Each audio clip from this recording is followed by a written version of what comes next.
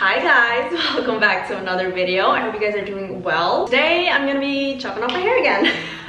What's new? A couple of weeks ago I did cut some wispy bangs, which super cute by the way. They're so easy to hide, so I'm really glad that I gave that a go. But then I also have like some longer sections here because I sometimes want to do like a longer curtain bang and I like to kind of switch it up. But today I'm ready to commit to the shorter curtain bang look. I think it's gonna look super cute for the summer.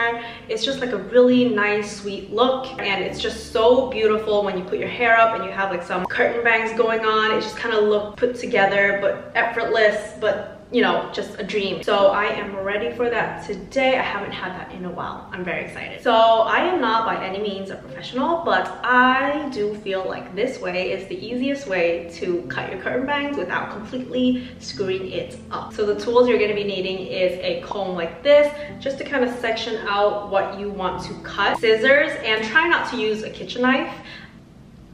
Did I say knife? Kitchen scissors, or even worse, like these craft scissors. Don't use that. This is a bonus. It's not a must, but it does help out quite a bit, and that is a shear thinning scissor. I think that's what it's called, right? Like thinning scissors. It's gonna help you blend. It's gonna help everything just look very professional, basically. So I have already sectioned out the part that I want to cut, and that's gonna be this right here. And it doesn't have to be perfect. Like this triangle does not have to be perfect, but somewhat planned.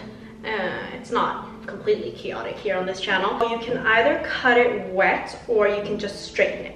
I'm gonna straighten it today because I don't like cutting on wet hair. And now I have it in 3 parts right here, and I'm gonna start with the middle, and I'm gonna cut it right above like the tip of my nose. And I know that everyone's nose and faces look different, but that's just how I'm gonna do it. I feel like that's a pretty good guideline. And then I'm gonna point cut it up, so it's gonna become a little bit shorter, and it's gonna maybe come up to here. And when you cut your bangs, don't pull it down like this, because once you let it go, it's gonna kind of bounce up and become way shorter than what you anticipated. Just pinch it very lightly and slide down to where you want to cut, kind of like here. Then I'm gonna cut it straight across.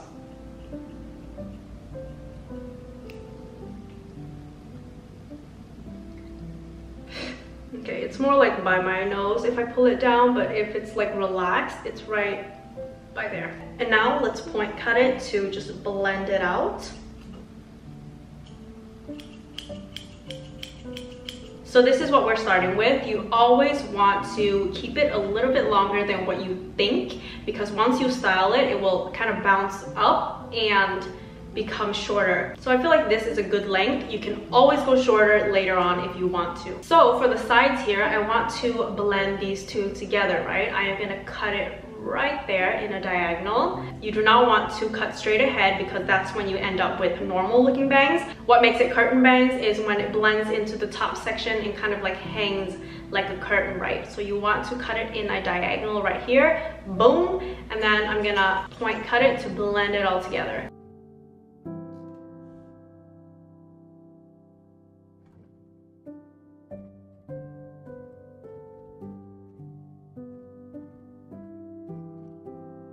Okay, I feel like that's a pretty okay start. Let's do the same thing with the other side.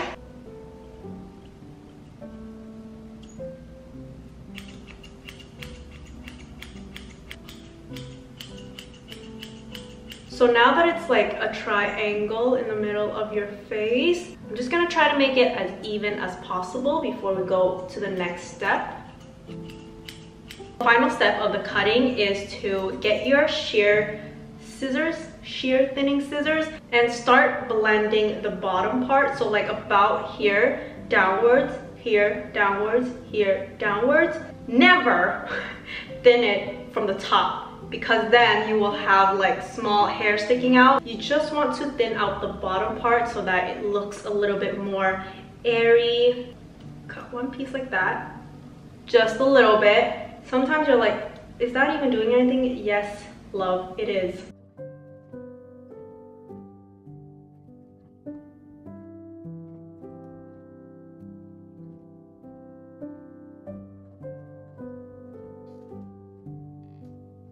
These type of scissors are only thinning scissors. It just doesn't chop off the whole section, just to get like a really feathery look. And this is great if you have hair extensions like me and want to cut a little bit of your own hair so that it blends into whatever hair extensions you have. So I am happy with what I have so far. Let me show you guys how I style it. So I just wet my hair and now I'm gonna style my bangs with one of these hair dryers right here. I don't have any smaller ones, so I hope that this will do. So before I turn this on, let me show you guys how I do it.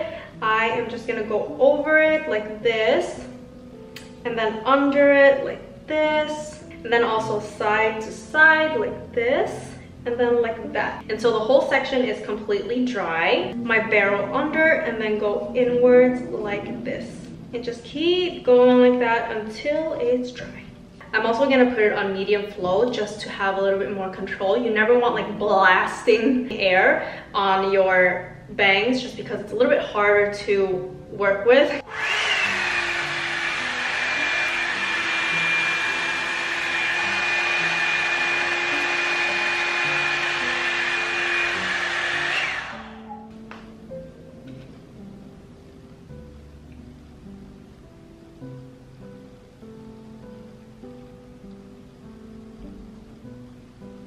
And there we have the final result. I feel super cute. And now my bangs look a little bit more cohesive than before with the wispy and then the long curtain bangs. I love the way it like frames the face as well. It just looks so cute. This is just so nice with like, just so freaking cute with curtain bangs. Even if you don't style your curtain bangs, it still looks good in my opinion. It's not like regular bangs where you have to like really keep up with it. Curtain bangs, I feel like they just fall pretty nicely without you have to doing a lot. I love it, I love it, I love it. If you guys try this at home, do it very, very slowly, okay? Just cut a little bit at a time. Even though I'm pretty detailed with my measurements and stuff like that, our faces are different. It's gonna, you know, be completely different on you. So just take my tutorial with a grain of salt and just cut a little bit at a time. That's all I'm gonna say. But that was it for today's video. I hope you guys enjoyed it, and let me know if you have any questions down below. I hope you subscribe, and I will see you in my next one. Bye!